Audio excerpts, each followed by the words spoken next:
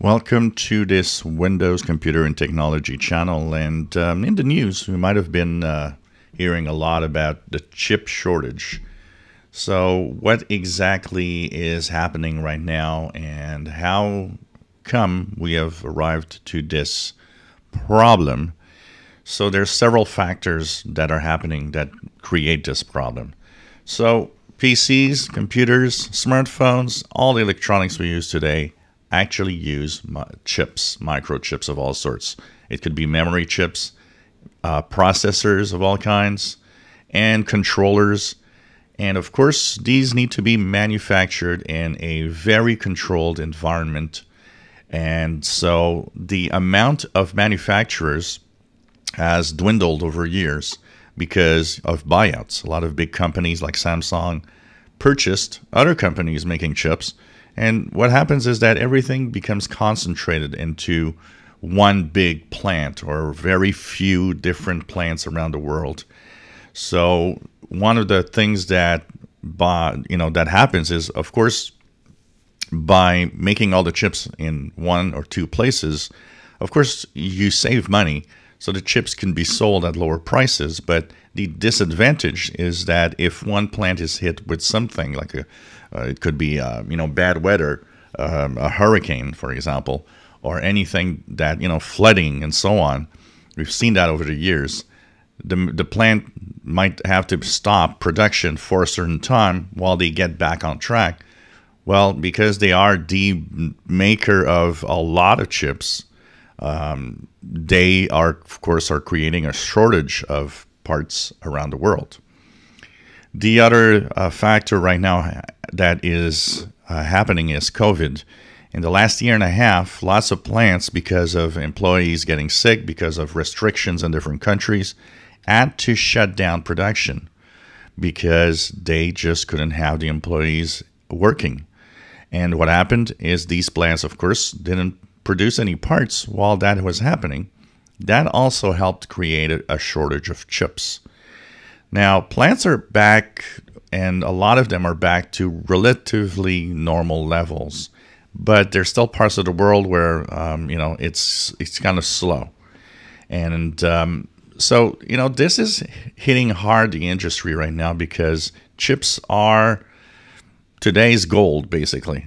This is, we can't live without these manufacturing plants and chips now.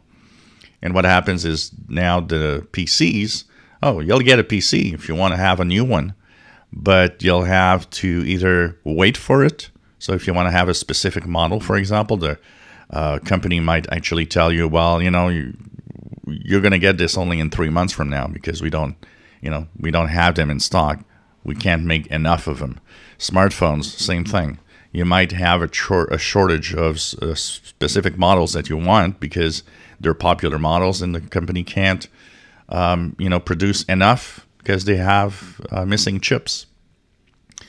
So computers might also, and we see it, the prices of computers have gone up. Why? Because of demand. And with the fact that there were more people asking for new computers in the last year, that also increased the problem of the shortage of chips.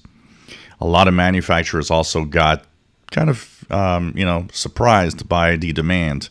As PC sales were actually going down, manufacturers, big companies like HP and Lenovo and so on decided that, we don't need to manufacture as many computers as before, so we could shut down some plants.